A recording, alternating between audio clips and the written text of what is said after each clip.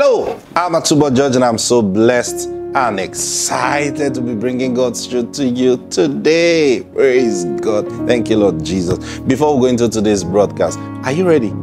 Let's call for that daily bread. What gives you right to call forth your daily bread? And who are you calling forth your daily bread from? From the Lord. Praise God. Now, if you're asking God for something, He will surely give you. So wait for Him to give you.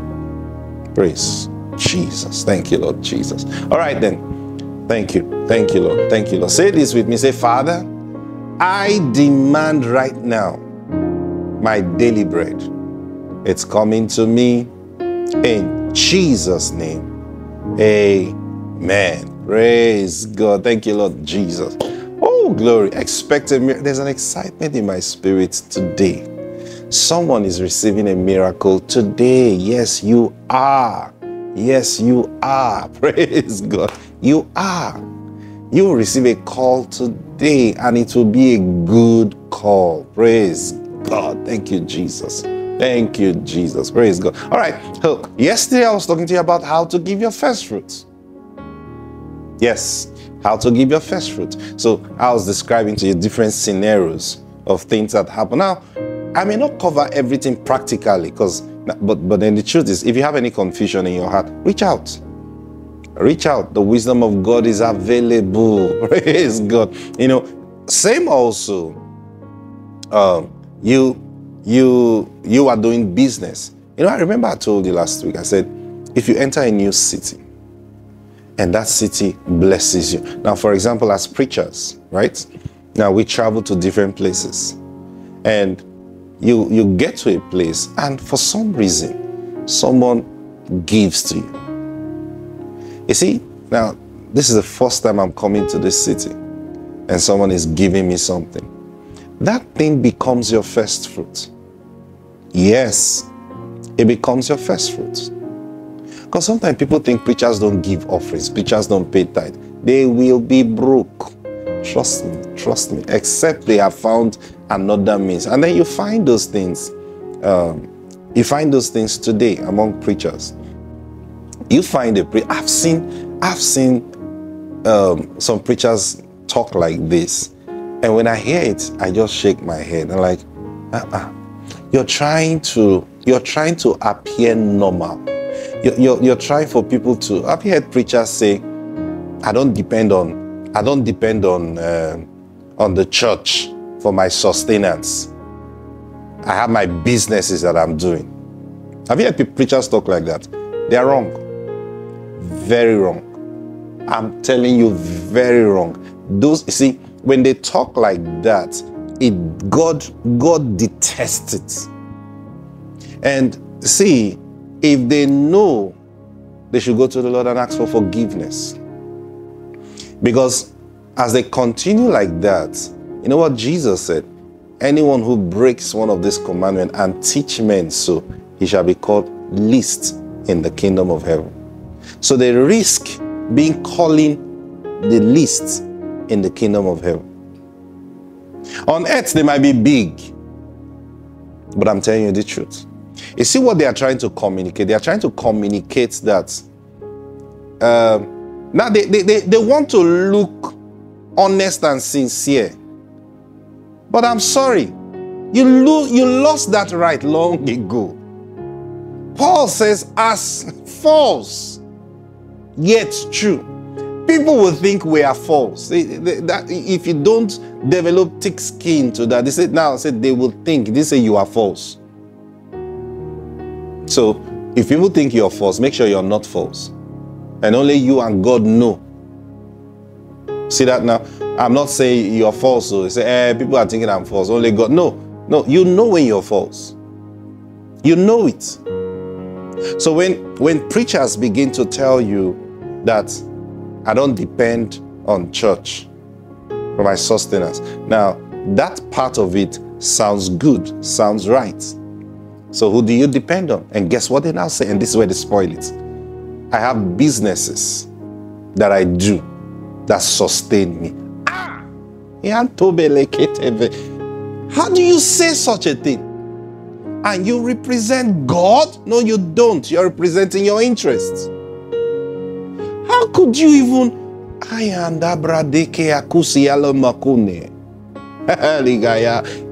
As I say these things, my whole body is. You depend on your business? Sorry, sir. Did God call you? Yes, He did. He pays me. Sorry, He pays you. How did He pay you? He pays you by giving you a business. And now you're depending on the business. Come on. Now, understand also, I want you to listen to me. Because sometimes they quote that Paul was a tent maker, Jesus was a carpenter. Who told you those things? Where did you get it from that Jesus was a carpenter? I have read my Bible. There is no place that it mentioned that Jesus was a carpenter. Joseph was the carpenter. So they referred to Jesus as Joseph the carpenter's son. Never said Jesus was doing carpentry business. So who was he working for? Oh boy. Imagine the chairs that Jesus must have made. We would have been going to Israel to see those chairs. Now, where did they get those ideas from? The serpent. Oh, Paul was a tent maker. Peter was a fisherman. Please, can you read your Bible? Just read it. And remove the serpent from your head. Just read it. Paul referred to himself as a tent maker, not to do business, but he saw it as an opportunity. He met these folks, Aquila and Priscilla. Then he saw that they were tent makers, so they had this community of tent makers, and then he understood the business because he was raised like that. That was his craft, okay? So now it was easy to communicate to those folks in their language. You see that now? So he used that to enter into them and win them. Win them to what? To the Lord Jesus. There is no place Paul told us that he made tent and sold the tent and made money. Brothers and sisters, please, where are they reading these things from? Paul was a tent maker. I bind that serpent from your head. Peter was a fisherman. Okay, how many fishes did Peter sell? Didn't you read in scriptures that when Jesus, after Jesus resurrected, the disciples one day were together and Peter said, hey guys, I'm going to fish. And some disciples said, okay, I'm going with you. And they went fishing. Then the Lord showed up right there while they were fishing. He said, hey guys, have you caught any meat now? They didn't catch nothing. They caught nothing. Now these were men that loved Jesus. They've seen miracles. They've seen miracles before. And here they were, all night, catching nothing. And imagine the kind of thoughts that were going through their minds. And Jesus showed up again and said, hey guys, do you have any meat? They said, no. Trust your net to the right side. And they did. And wow, they caught lots of fishes. And Jesus said, bring from the fish. And then by the time they got to Jesus, they saw that Jesus was already roasting fish. And you remember, John had to tell Peter, Peter, that's the Lord. And Peter heard it, he jumped into the river immediately because he was naked. Now, after that they finished eating, Jesus looked at Peter and said, Peter, do you love me more than these ones? Peter said, yes, I do. He says, feed my sheep. Now, why would Jesus come to him? Because here's the deal. Because they caught nothing that day, guess what? Tomorrow, they would have gone again. And the next day, they would have gone again. And that was enough to distract Peter from the ministry that God has called him to. And this is what happens when a minister begins to face business and ministry. There will be that point where the distraction will come.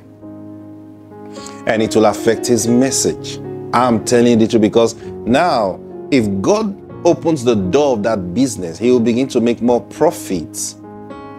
than profiting from ministry. Please listen to me. Are we in ministry to make profits? We'll talk about that. Now, so he begins to prosper in business than from the ministry. I will explain to you what it means to profit in ministry. And soon enough, he will not have enough confidence to tell the people about the blessing of the Lord. He will not have it. Now, he can boast about what he's getting.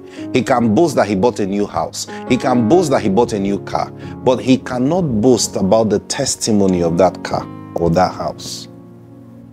He can't. So soon, his message will begin to turn to inspiring people to go into that line of business that he is in. You see where the deception comes in now. See that? But you see, if this minister have profited in ministry, now what does it mean to profit in ministry? It means staying true to the Lord Jesus Christ. And Jesus said, all these things shall be added unto you. Right? All these things shall be added unto you. That's what Jesus said.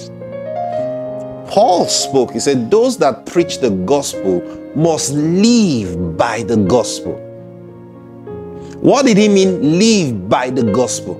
Now, some have turned it to be, okay, so I'll be earning salary from the church. That's not profiting from the ministry, brothers and sisters. No, it is not. Okay, if you want to earn salary from the church, how do you determine your salary? No, we will use the world stand. You know, like I'm like the CEO. So this ministry, from where? The world. Be careful. God prescribed clearly how to take care of his ministers. It is clear. Don't be afraid of it. Don't be shy of it. God said to the priest, you can study this in scriptures. Now, we're not doing Bible study. Because sometimes I'm a teacher of God's word, yes. But I don't concentrate on teaching Bible. There's a difference. A teacher of God's word will take the mind of God and begin to expose it to you. A teacher of the Bible will take plenty scriptures and begin to explain to you. But guess what? A teacher of God's word cannot be faulted with scriptures. Because he knows the scripture. He studied the scriptures. I can start listing out scriptures. I've had my notes on this. But then when I come to teach, I've been instructed by the Lord, you shall teach them as I tell you. I've been instructed by the Lord for that.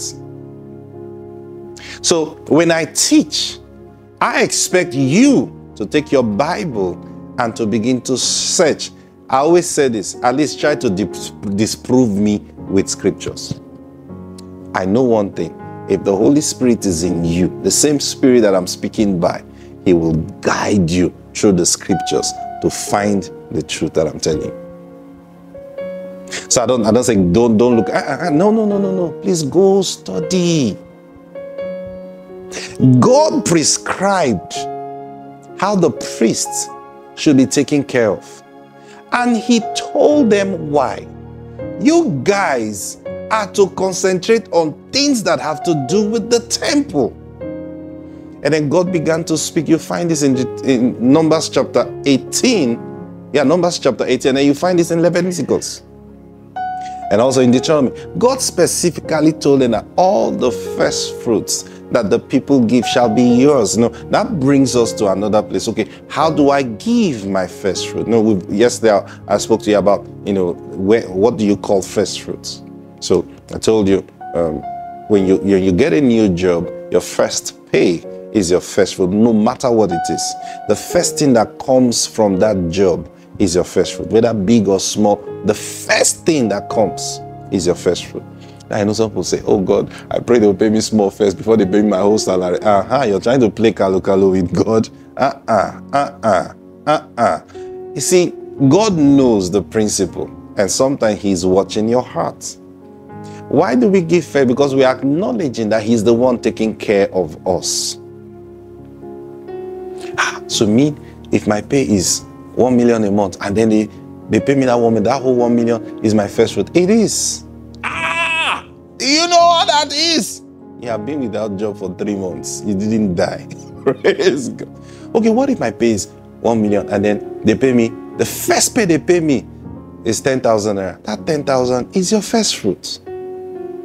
So, okay, so after I give that first 1,000, when they now pay the rest, do I now pay first? No, sir. You've given God your first fruits. The next thing you can do is to tithe. We'll talk about tithes later. You see that now?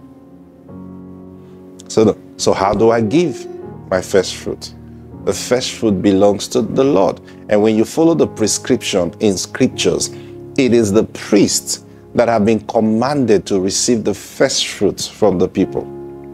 The priest? Yes, the priest. It's not an offering God takes. God says, I have given it to you. That is how you will be sustained. Now, when you study scriptures, you will notice that the priests don't receive tithes from the people. Yeah, I'll explain all that to you. Why? The first fruit, God clearly declared, must be given to the priest. So you see them function by these things in what you call the Old Testament. And you remember one time Elisha was in his house with about 400 or so prophets or sons of the prophet. They were together and there was no food. And God sent somebody to bring his first fruits to them. So a man brought first fruits of his harvest and he gave it to the man of God. And you remember the story. Elijah now told his servants, serve it before the people. And the servant said, sir, it won't go round though.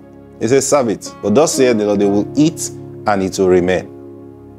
And the servants served it. They ate and it remained just like the man of God said. Praise God. Now remember, this was Elijah. The man brought this first fruit to him. And when you study, I think he said the same thing in Ezekiel. I think Ezekiel chapter 40 verse 44, 40, thereabout. He said, the first fruit shall be the priest. You shall give the priest the first of your dough. Then he gave the reason. Let me read that portion to you, because I think for this, Ezekiel chapter 44 and verse 30. Thank you, Lord Jesus. It says, the best of all first fruit of all any kind, and every sacrifice of any kind from all your sacrifices shall be the priest's. This is Ezekiel, a prophet speaking. This is not a priest talking. Shall be the priest. Also, you shall give to the priest the first of your ground meal. I'm reading the New King James. To cause a blessing to rest on your house. Now let me read the Old King James, because there is a way he puts it there that it's very important you see. Old King James says, verse 30, Ezekiel 44, and the first of all the first fruits of all things, and every oblation of every sort of your oblation shall be the priest. It shall be the priest. Ye shall also give unto the priest the first of your dough, that he, who? The priest, may cause the blessing to rest in thy house. Now, what does it mean that he will cause the blessing to rest in your house? Remember, first fruit has to do with honor, right? Now, the priest stands as a representative to the Lord, and God specifically said, I have given them charge to eat of the first fruit.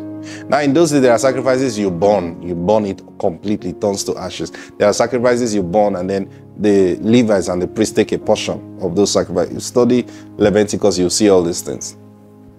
But then he says, the priest, I have given them charge to take the first fruit. Now he says, when you give the first fruit, It is a job of the priest to cause the blessing of God to rest in your house. Now, here is how first fruit works. I told you, number one, you're reporting to the Lord that you have entered that land or that job or that business and you have seen prospects. You have seen a blessing. You have seen a harvest. That's what you are doing.